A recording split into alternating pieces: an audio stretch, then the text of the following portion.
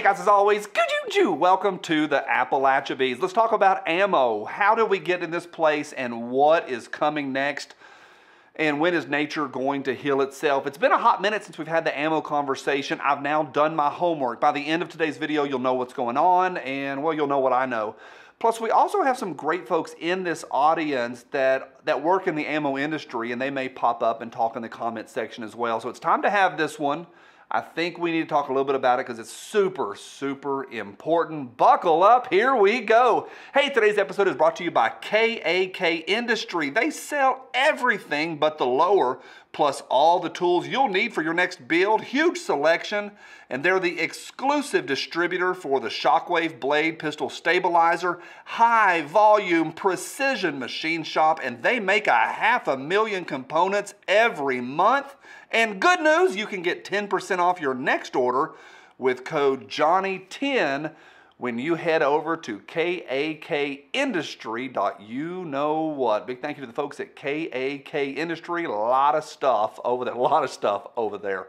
And a big thank you to each of y'all for every thumbs up. Appreciate y'all. Thank you to everybody that hits thumbs up before the music even stops, and to the 12 of y'all that hit thumbs down on every video. Appreciate y'all as well. Thank you for engaging.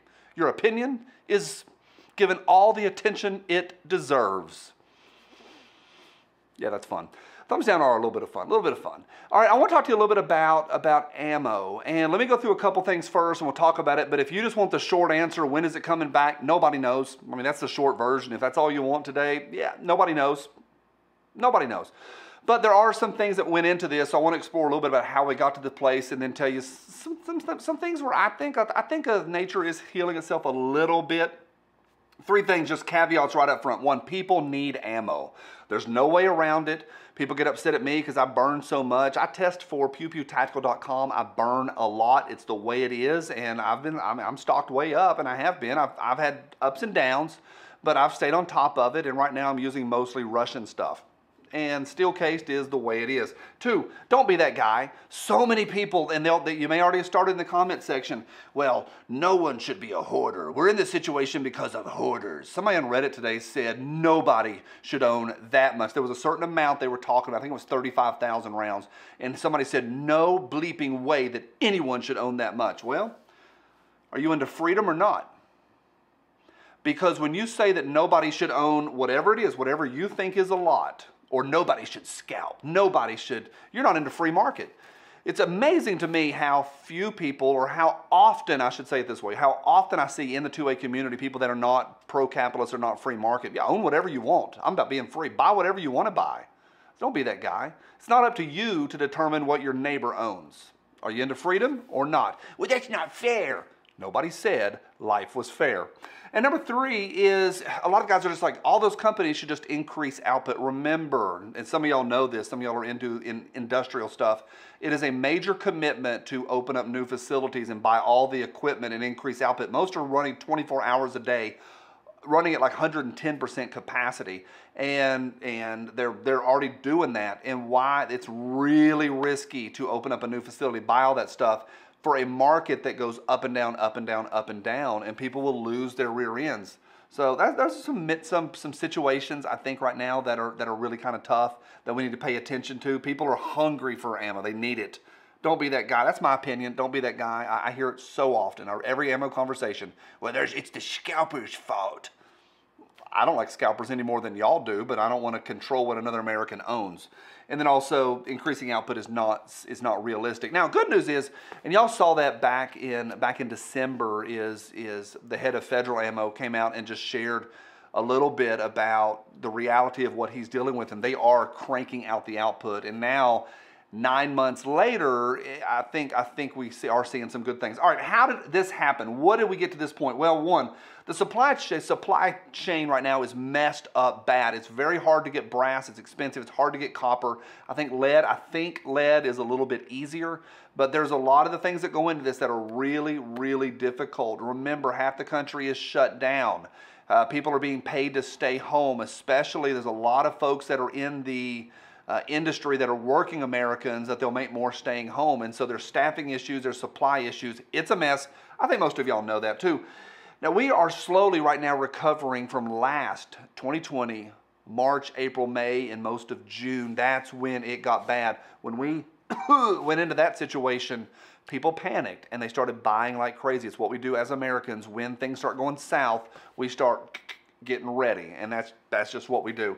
3, because of the we had a bunch of people buy new ones, a whole lot of people, and that was very simply when there's a panic, people start buying. We got a lot of brand new ones, especially in the minorities. New gun owners and people of color went really, really high. 4, major importing problems. I'll put the picture up right here of those container ships, and that was off the coast of California. That's just one picture. But there were months and months and months and months and months of ships just sitting out there floating off the coast of our ports, especially the ones that are coming in from China. And it's not good. Now at this point you can type away, well, we shouldn't rely on China. This is just where we are at. So major importing problem, y'all know that one. And then number 5, we have a president that literally said he's coming after him in writing and verbally. He's talking about a gun czar. I am not, you're hearing it here in this video for the first time, convinced that David Chipman is not going to be the gun czar. We'll see, but there are whispers of that. And then because of that president, even more new gun owners. Last year alone, 3.5 million new gun owners. By some, there's different numbers out there, but it's in the millions. And all of them need more stuff. They need ammo. They don't just need one box of 50 that they get free with their shield. So that is some factors that went into this, and things have been really, really bad. All right, let's get fast forward to today. Where are we at? All right, here's some good news if you don't know this. A lot of y'all don't shoot steel-cased ammo, but right now there's a lot of good coming in from Eastern Europe, and that is one of the best things we're seeing right now. I have been buying a ton of steel-cased ammo. I run steel-cased ammo. I don't run it very often in my number one, my big CMMG, the gold one that y'all have seen, or it's copper-colored. Midnight bronze. But my bronze CMMG, I've run a lot of steel through it, but generally I don't. CMMG says 100%, don't worry, shoot whatever you want. Me personally, I always hear don't run steel. But so usually I don't, but I practice a lot with steel. I would say in the last year, 99 rounds out of 100 have been steel cased in 5.56 and in 9mm. Now in other ones like Creedmoor, it's been all brass. Can you even get steel case Creedmoor? I don't think so. So the Russian stuff, really, really good too. You're not gonna like this, be patient. I'm being patient as well. I need to get some more Russian stuff, but be patient. I think we all need to look. This channel always goes 30,000 foot view. Look at the ups and downs. We survived Bill Clinton. We survived all of that nonsense, big time nonsense with those bans. And we also survived a lot of ups and downs during Obama's situation. And we'll get through this. I think we will. So just be patient. And then finally, let me say this. When things open up, and I think it will. I really want to encourage you, because I open with we don't know when it's coming back, but I really want to encourage you to don't be caught with your pants down again. I was not caught, but I wish I was about 30% better prepared. I'm fine. I think next time I want to be in a much better situation. So you're just gonna hoard it all to yourself. Yeah, you give me 9mm at about $7 a box, I'm gonna hoard it up. Brass, give me some Blazer brass. So that's where I'm at. All right, that's a lot. I think it's good to have this conversation, to go through it. I also want to hear what y'all have to say, because again, we got some great people in the comment section. That's where I'm at. We don't know when it's coming back, but I do think we're in recovery. Look at the Eastern European stuff that's coming in, and be patient, and next time stock up even more. See y'all tomorrow. Bye.